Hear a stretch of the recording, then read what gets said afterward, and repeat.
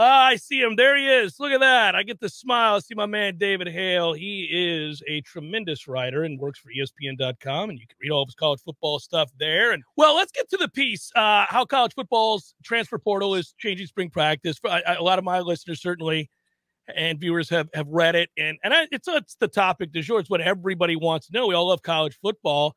And David, I want to start with sort of an observation, and I'm kind of curious. It's been a while since you and I talked. But you end the piece by saying a new round of roster movement is coming. And I feel like for fans, that feels like that's true in perpetuity, that they don't know what is anymore. Like all of the parameters, all of the rules of yesteryear are gone. All of the methodologies have changed. What's possible has changed, but also, trying to, and the coaches talk about it in this piece, re-recruiting your own roster, worrying about a guy putting his name in the middle of a season and so that they can get there in time for it's crazy town in college football right now. And I want to know, do you hear from the college football fan what I seem to sense, which is, where's my sport? What is happening to the sport I once loved? Fair or not, that just feels like what I'm getting back is this vibe of, we already have pro sports. I don't want this. Yeah, I think there's definitively something to that. And it's funny because I think we spent way too long thinking, what is good for the programs, the coaches, the academic leaders, the ADs, whatever. They were sort of the voice that mattered. And we've seen, I think largely for good, a seismic shift towards empowering the players. And that has come, I think, from the media, from the players having more of a voice, and certainly from the courts, which have delivered the NCAA a ton of L's over the last couple of years. What is missing consistently from those conversations is the third piece to the puzzle, which is the fans, are the ones that are paying the bills via ticket purchases, TV ratings, all of that. And I think that you're absolutely right. Look, with any change, there is going to be some discomfort and angst. And so I think there is inherently a little bit of that being overrated in that once people get used to things, that change tends to be less of a big deal. But I think there are genuine concerns. And I mean, you point to one. What is it that makes college football, if not better, certainly different than the NFL? Well, one thing is the fact that you don't have free agency season happening every year. I think there is, I've covered professional sports too, and I think there's a genuine difference in the investment that fans make in their players for a lot of reasons. But I think number one, because it's guys who are going to the school that they went to, sitting in the same classrooms that they sat into, going to the same, bars out on Tennessee Street that they went to. There's something to be said for that sort of connection that you lose that when everything sort of becomes, as the old Jerry Seinfeld joke, that we're all rooting for laundry because the uniforms are the only things that stay the same. And I guess even if you're Oregon, that's not even true. So I think that you lose something. There's definitely something that is being lost here. And I think the two questions that you need to ask are, one, are we gaining something that is more important than what is being lost? And B, is there any alternative to it anyway, or are we beating our heads against a wall for something that is now, the toothpaste is out of the tube, the bell has been rung, et cetera, et cetera. And I think even if you embrace the radical shift that we've seen now, and you and I have had conversations about this over the years, we were in favor of players being able to benefit from name, image, likeness and make some money and all those things. I think there are a lot of college football fans who thought it was long past due for something like that to happen. I think the fear stems from there doesn't seem to be a regulatory group coming to save the day anytime soon, because the NCAA is impotent and has put their hands up and lost in court as we knew they would. And as seemingly has always been the case, the NCAA did never get out in front of what was coming.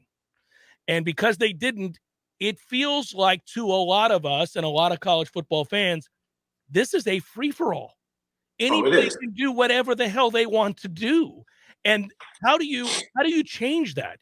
Because the coaches in your piece quoted, David, they don't seem to have, I mean, they've got suggestions, but they don't believe there's anybody coming to specifically lay down guidelines and rules to be adhered to by these schools anytime soon. No, there's not. Frankly, there's not. And this is the NCAA's own doing. First of all, let's just be very clear. And this is one of the things that is really frustrating me about the conversations that we're having around a lot of the changes, the transfer portal, NIL, and there are definitively bad consequences to this. And I don't know who would argue that. But those bad consequences were inevitable. And the NCAA, I think an optimist or somebody who wants to believe the NCAA is genuinely attempts to be a benevolent organization just were their hands were tied. I would argue they made that choice on their own too. Or I think if you want to believe the NCAA is not so benevolent, that they're glad to see this happen because now they can say, look, we told you so. We gave the players a little bit of power, and look what it's done to our sport. But there's a little bit of that conversation going on. But the fact of the matter is, ain't nobody doing anything about it. And you talk to folks in college football and leadership in college football, and they've said the NCAA is effectively a non-entity when it comes to regulation now. They are so afraid of being sued for an antitrust violation that would effectively end amateurism altogether. I would argue we're pretty much knocking at that door right now anyway, so what does it matter? And B, the federal government could certainly step in some capacity, but I don't think there's a lot of enthusiasm for doing that when there are much bigger fish to fry at that level. And certainly you don't see a lot of congressmen getting on the same page about anything right now, let alone something as ancillary as this. And, even if they were to do this, I don't think that anything that comes down from them is necessarily going to be the things that college football fans or leadership likes. I mean, read Justice Kavanaugh's opinion in the Alston case. That's probably what mainstream Washington, D.C. federal government is going to be looking at from a legal standpoint. And that the answer there is like, amateurism doesn't work. We can't have it like this anymore. So that's the answer right now. So I want to read an excerpt and then ask you a question. This is from the story, David. The addition came on the heels of stern comments from Saban about the current transfer marketplace, which, when aided by lax restrictions on name, image, and likeness, has created a de facto free agency that Saban deemed, quote, unsustainable.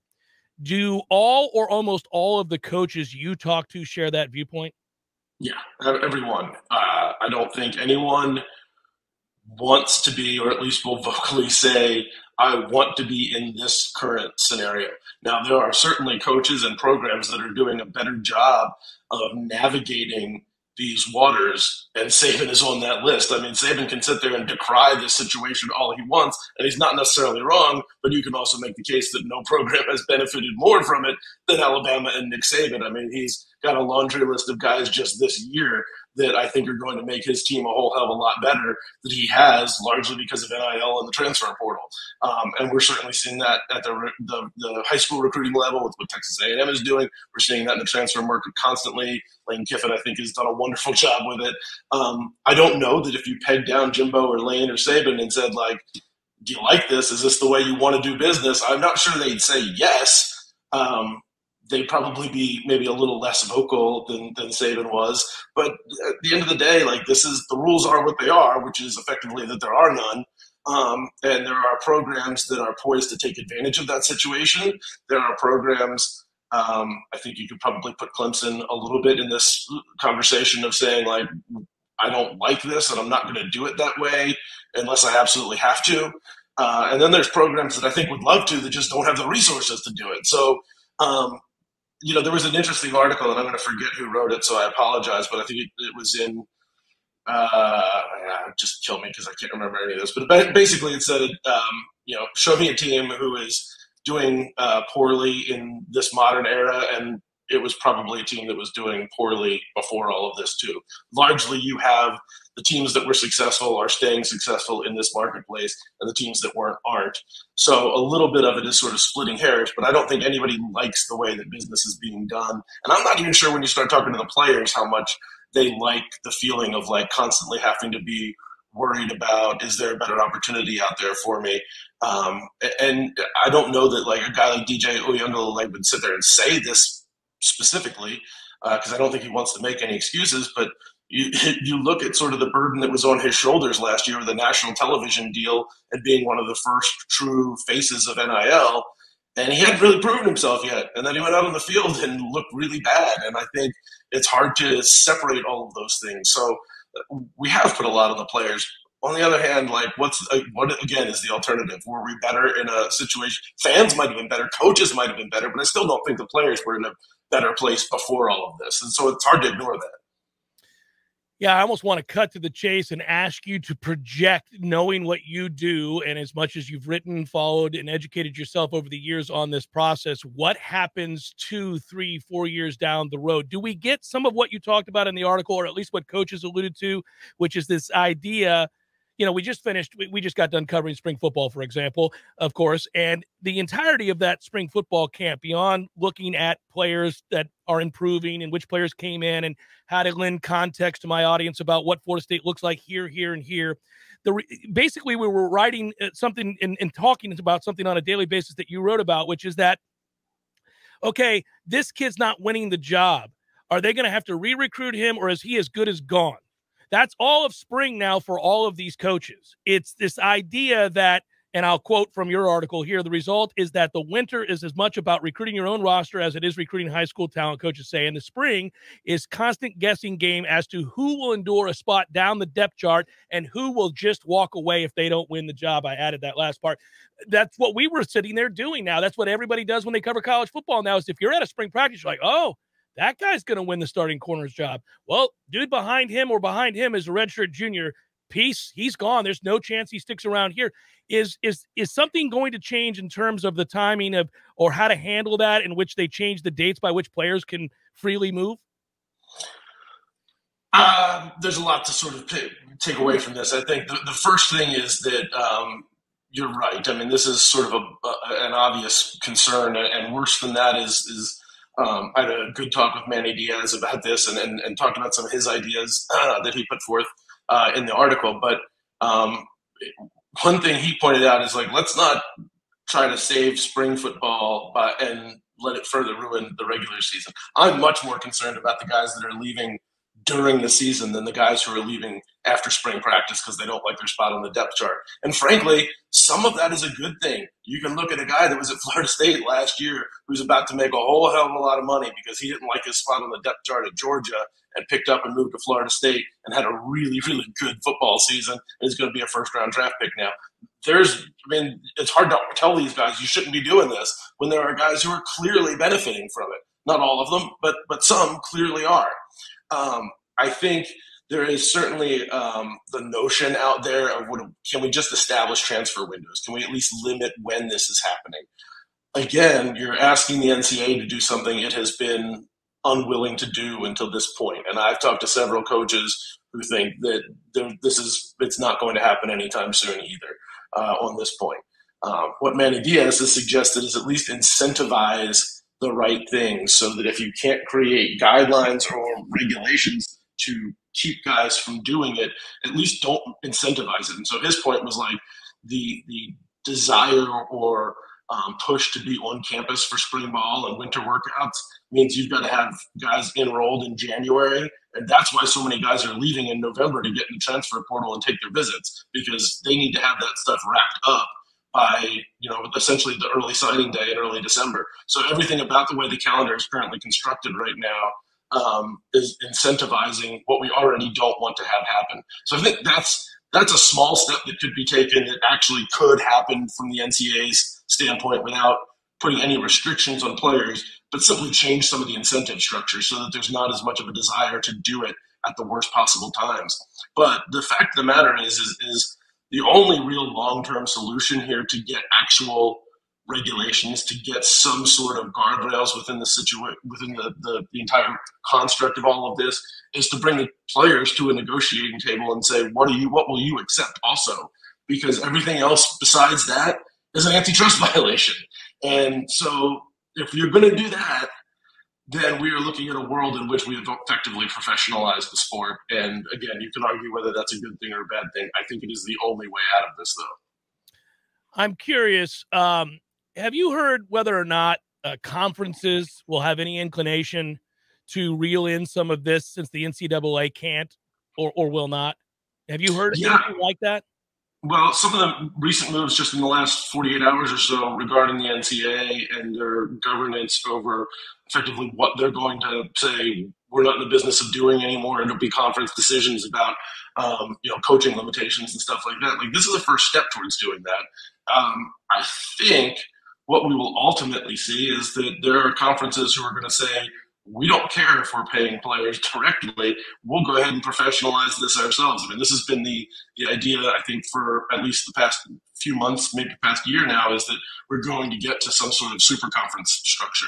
I think, we've sort of all forgotten, and I think rightly so, about the quote-unquote alliance between the Big Ten, ACC, and Pac-12. I think a little bit of that is the Pac-12 and the ACC just making sure they've got a seat to sit in when the music stops by partnering up with the Big Ten. I think that ultimately that's where a lot of this leads, is that we have sort of a two-tiered structure of college football, where you have one or two super conferences that are willing to bring players to the table, that are willing to treat them as employees, and that will negotiate some sort of guardrails within the construct of how they're going to do business that will make this work. And it will probably look very similar to the NFL. And then I think you'll have other schools that say, we don't have the resources to do that, or we don't want to do that, and we'll attempt to maintain some level of amateurism, and in the process probably lose out on a good chunk of the TV revenue that they're getting right now. Again, it's going to force a lot of very difficult decisions, and it's going to force a lot of the powers that be, who have been saying the things that they want to say to benefit their situation, to actually sit down and make some hard choices. David, how does the super conference reality come to be? Like, in the chicken or the egg game, is it the TV networks or conferences that start the change?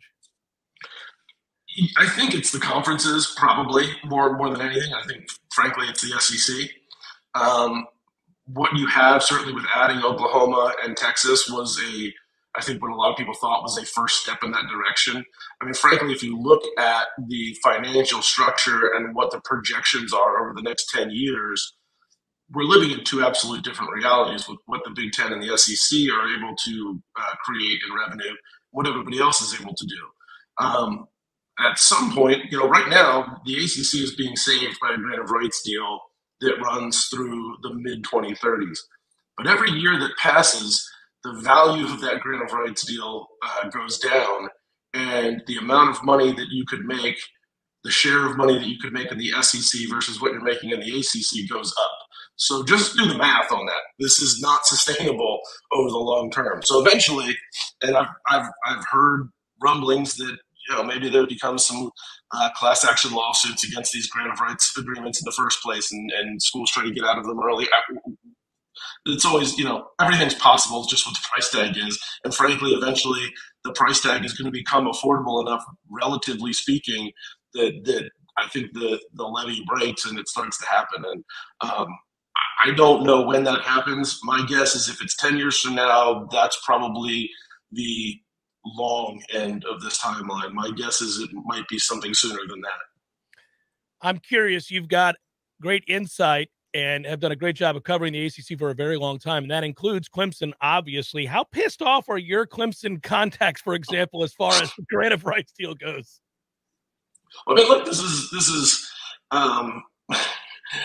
I think there's everybody that's a little pissed off about it. But here's the thing. I've sat down with a lot of leadership in the ACC, including at Clemson, who've said, like, look, we've done our homework on this, and frankly, what we're being paid by ESPN and others right now is not that far off from what the ACC's true value is relative to its peers.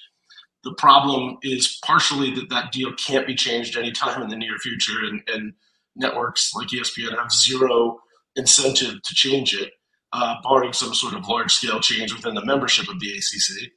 But the flip side of that problem, too, is that Clemson has essentially been the only program carrying the flag. And until Florida State and Miami are playing like earners again, or until Notre Dame joins the league, or until some other shift changes that shifts the value of the ACC, you could end the grant of rights tomorrow, and it wouldn't change what the ACC's value is very much. I think what it would do is allow schools like FSU, Miami, Clemson, North Carolina to start looking to see if the grass is greener in other pastures. And I think that's certainly something that is on the mind of fans. I think right now, again, the relative price tag is too high, but genuinely every day that passes, that price tag gets a little lower. The grass is most assuredly greener, David. The grass ain't even green on the ACC side. We're talking about yellow versus green. It's yellow and limp, and it's patchy. It's just not good, David. I see it all the time. That's what my lawn looks like too, though. So I'm not going to knock them too much. It's hard work keeping those lawns up. This is part one. We'll do part two down the line. My brother, I always appreciate the conversation. It's great to see your face. The beard looks good. And I look forward to seeing you at the ACC kickoff soon enough, brother. Be good, man. All right, man. Thanks for having me. Absolutely.